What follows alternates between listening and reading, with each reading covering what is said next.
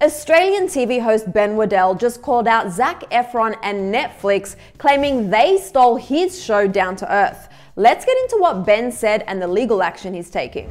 Last year, Netflix premiered their show Down to Earth with Zac Efron, where Zac journeys around the world with wellness expert Darian Olean in a travel show that explores healthy, sustainable ways to live. Okay, we are traveling around the world to find some new perspectives on some very old problems. I can't believe this place exists. The show has become increasingly popular, gaining hundreds of thousands of fans on social media. Last month, Zac revealed that he and his crew are already working on filming season 2 of Down to Earth. But all of this comes amid allegations that Netflix and Zac stole the show idea from Australian filmmaker and TV presenter Ben Waddell. Ben took to Instagram and claimed that the show was his idea and that he had already filmed a pilot, and even the trailer was similar to Zac's version. Vamos a comer. No. Damn it. Authentic human connections are more important now than ever before. Como se dice, let's go. Andiamo. Now Ben has issued a legal notice and is demanding a response to his allegations within the next 7 days. Went to Mexico, shot a pilot, called it Down to Earth. We pitched it around, but soon we found that Netflix launched one first.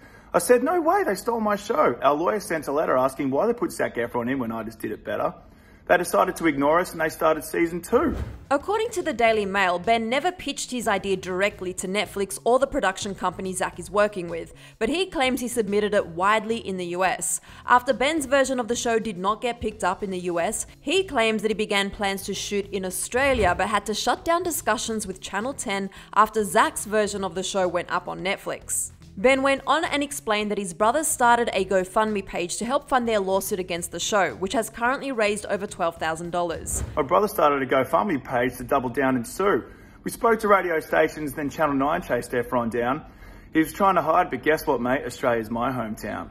We've given him a chance to speak. It's not okay to hide. Just give us the credit where credit's due. Ben concluded his video saying that his lawyers reached out to Zac's team directly, and now they have 7 days to respond to figure out next steps. It's important to note Ben shared his video 4 days ago, so it looks like Zac's team actually has 3 more days to respond. In the legal notice, Ben's lawyers state that, quote, "The concepts are substantially identical," and added that even some of the individual shots that make up the trailer are the same. Neither Zac nor his team have responded publicly to these allegations, but fans have been responding to Ben's video in his comments section with a wide variety of reactions. Some people are saying that Zac did nothing wrong and that he doesn't own the show, he's just the face of it. And others have taken Ben's side, saying that if his ID was really stolen, someone has to pay for it. Since sharing his video, Ben spoke to the Daily Mail, saying that the most upsetting part of this whole situation is that he found out season 2 would be filmed in his home country of Australia. He said, quote, "I was sitting on my couch during lockdown and turned on Netflix and it was trending as the second biggest show in the US. I fell out of my chair. I was shocked. It was brutal, gut-wrenching. Now they're making a season 2 in Australia just to kick me when I'm down." Ben added that he's sad about how this situation has gone down and he's just hoping for credit and any royalties they may be entitled to. We'll keep you guys posted if we hear from either party on this matter, but Zac just posted yesterday that he's still in Australia working on season 2 of this show.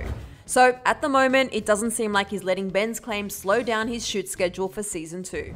For now, if you want more on Zac Efron, click right over here for another Clevver video. Then be sure to let me know your thoughts on this whole situation in the comments section below. I'm your host, Sussan Mourad. You can find me on TikTok at Sussan_Mourad. I'll catch you later. Bye guys.